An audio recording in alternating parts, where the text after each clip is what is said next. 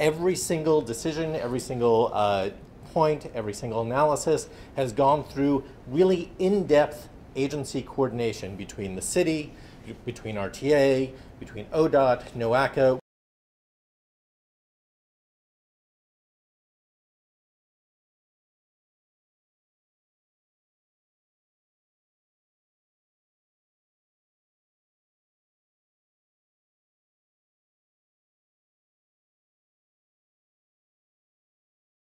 To mitigate that traffic impacting bus travel throughout the square, and that's for bus stops, layovers, and movement for all your riders.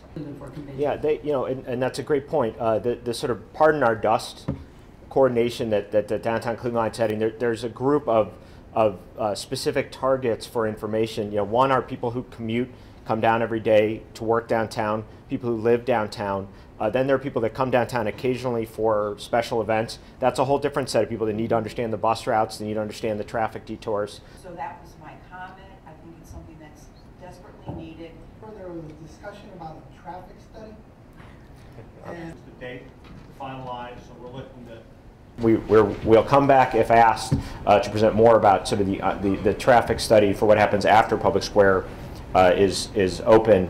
Tell us a little bit about what you informed the RTA board about today. What changes are going to be taking place on Public Square?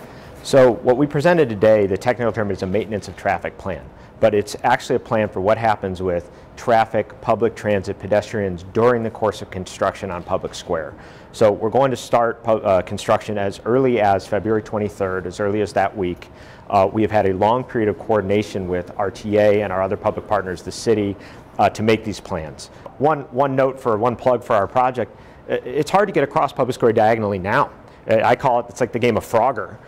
You have to sort of jump and stop and jump and stop. One of our aims with this project is to really improve the pedestrian experience on the square while also activating it with public transit and melding that together